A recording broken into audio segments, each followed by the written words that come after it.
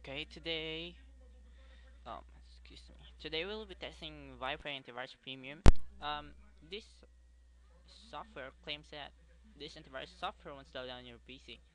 I think so because its file is very small, 13.6 megabyte, and upon installation you will be prompted to download and apply Vipre definitions. Uh, so they have this does not slow down your PC. New antivirus plus anti-spyware engine with firewall. Advanced rootkit and anti-rootkit technology, cutting-edge proactive protection, full email protection, Outlook and Windows Mail, ideal for notebooks that need malware protection, free US-based tech support. But I'm not in US, I'm in Philippines, and no automatic credit card charge each year. So we're gonna go ahead and click on download free trial and give your email down here and um,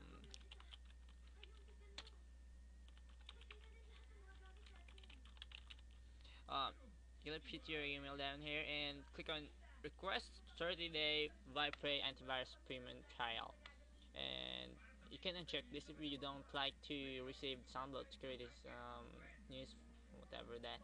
And I have already downloaded Vipre Antivirus Premium now, so I'll go ahead and install this. And you will see a splash screen down here that will say Antivirus Premium, Vipre Antivirus Premium. So we're gonna go ahead and install it, and let's wait. So let's say that um, install Shield Wizard for Vipre Antivirus program. So click next, accept the license agreement. Next, I want to create a shortcut in the desktop and install.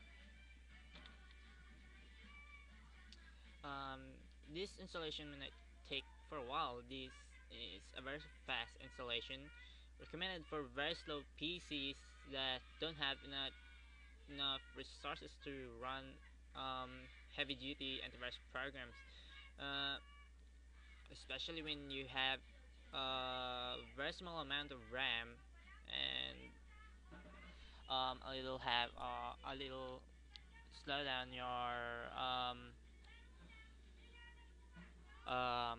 processor. So we're gonna go ahead and restart the computer. I'm gonna post the video for a while.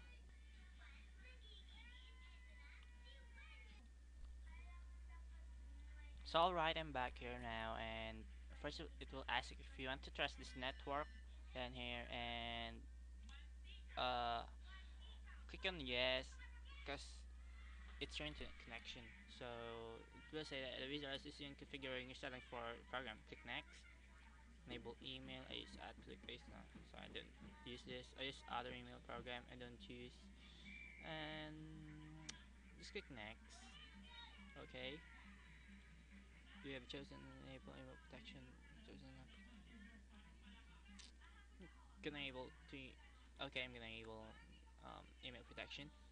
I want to enable ThreatNet so I can help identify security risk. Allow ThreatNet to send risk files to download. So click next. A little bit down here. Simple pop-up mode. This is typical settings for most users. By default, the firewall will not ask you for anything. You can switch to advanced mode later. I click on yes. I want whoa. Oh, okay. Since I don't have a registration information, I will only use Vipre free for 15 days, and I'm not gonna view a demonstration of Vipre. There.